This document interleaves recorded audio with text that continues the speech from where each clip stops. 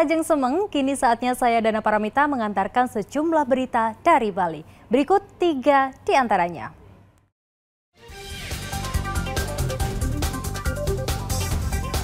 Dua orang anak dirantai oleh ibu kandungnya di sebuah rumah di Kabupaten Tabanan.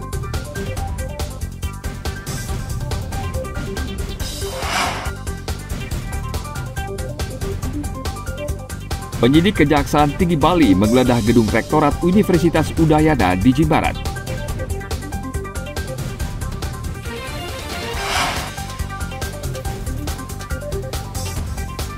Mencicipi kuliner nasi campur ayam betutu bumbu genap khas Bali yang bercita rasa pedas.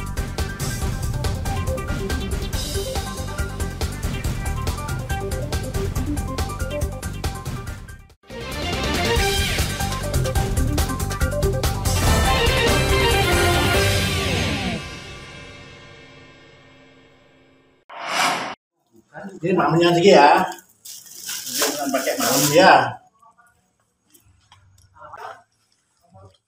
Inilah video amatir yang memperlihatkan dua orang anak diikat dengan rantai di rumahnya. Seorang anak berusia 6 tahun dan seorang lainnya berusia 3 tahun. Kedua anak ini diikat oleh ibu kandungnya yang bernama Dita Widyastuti.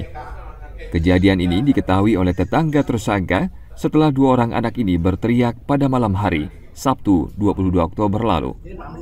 Kedua bocah ini dibiarkan dalam rumah kosong dan mati lampu, diikat rantai pada bagian leher dan kaki.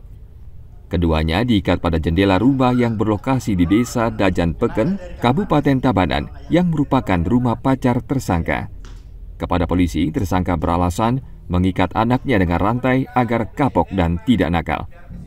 Selain ibu kedua anak tersebut, polisi juga menetapkan pacarnya, Imade Sulendra, sebagai tersangka. Ia diketahui turut serta mencari rantai untuk mengikat kedua bocah tersebut. Polisi masih memeriksa intensif kedua tersangka dan meminta keterangan dari 7 orang saksi. Anak itu 2 orang dalam sebuah rumah, di informasi masyarakat demikian. Dan berdasarkan laporan masyarakat itu, kita bersama tim merapat ke TKP dan menemukan betul kemudian bahwa ada 2 orang anak itu. Setelah itu kita melakukan penyelidikan dan mengetahui bahwa yang melakukan adalah ibu kandungnya. Kedua tersangka dijerat Undang-Undang Nomor 35 Tahun 2014 tentang Perlindungan Anak dengan ancaman pidana 5 tahun penjara. Tim Liputan melaporkan dari Tabanan.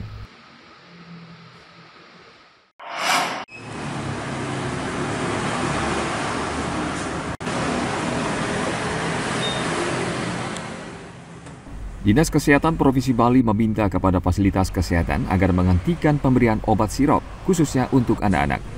Himbauan ini disampaikan lewat surat edaran kepada seluruh Dinas Kesehatan Kabupaten Kota se-Bali.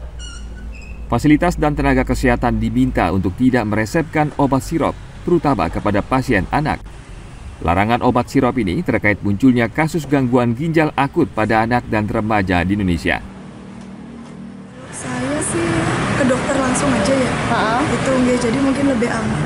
Oke. Itu cari alternatif seperti itu, atau mungkin pakai alternatif dulu lah, maksudnya mungkin dibalur dulu pakai minyak bawang atau gimana. Kalau anak-anak sih biasanya ya cuman batuk pilek atau sakit panas, itu aja sih, alhamdulillah.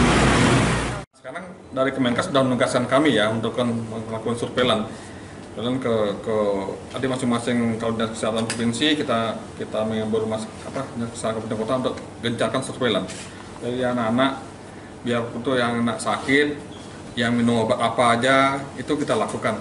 Biar kita kalau nanti dia pas ke rumah sakit ada apa-apa, kita sudah tahu. Masuk imbauan dari pemerintah, saya sudah khusus buat surat ke Dinas Kesehatan Kabupaten Kota, karena nanti wilayah mereka itu ininya untuk apotek-apotek terus sama tenaga kesehatan yang dari rumah sakit mengimbau agar untuk sementara waktu sampai penelitian itu mendapatkan hasil yang pasti. Jadi jangan dulu untuk tersawat kita dokter-dokter jangan dulu meresepkan obat dalam bentuk cair atau sirup. Hingga saat ini belum ada penambahan kasus gagal ginjal akut misterius di Bali. Dari 17 kasus yang telah ditangani Rumah Sakit Prof. Ngurah Denpasar, 11 orang pasien dinyatakan meninggal dunia. Tim Liputan melaporkan dari Denpasar.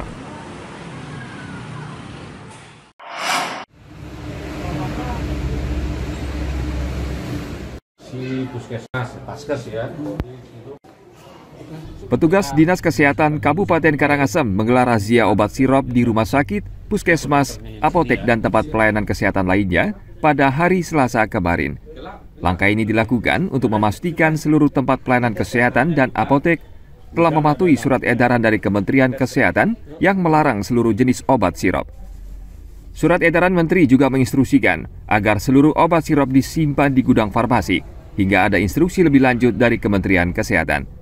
Upaya ini disambut baik oleh warga karena bertujuan untuk melindungi kesehatan masyarakat. Di surat edaran kita semua, Pak, semua baik fasilitas pelayanan kesehatan itu kan fasilitas pelayanan kesehatan, organisasi profesi kita sudah keluarkan surat edaran dan sudah kita pantau juga mulai tanggal 20 kemarin hari Jumat. Jadi kita keliling, termasuk hari ini pun kita keliling ke paskes-paskes, juga ke apotek-apotek, kemudian juga mengedukasi ke masyarakat sesuai dengan tugas kita Dinas Kesehatan di poin 7, 8 itu ya, 7 dan 8 dari poin ke surat Kemenkes itu adalah bagaimana mengedukasi masyarakat bila menemukan anaknya yang bergejala, apa yang harus dikerjakan, kemudian bila ada demam, jadi menggunakan cara-cara yang di luar farmakologis seperti kompres dan seterusnya. Nah, inilah yang kita edukasi supaya terhindar dari peningkatan kasus yang sekarang. Kan tidak boleh lagi ya, sirup. agak hati-hati mau milih ini obat, Pak. Kan ada yang sudah di-share apa yang nggak boleh dikonsumsi buat anak gitu. Yang pertama dijaga kondisinya biar sehat terus ya, Pak ya. Terus kadang saya juga ngasih yang tradisional gitu buat anak gitu.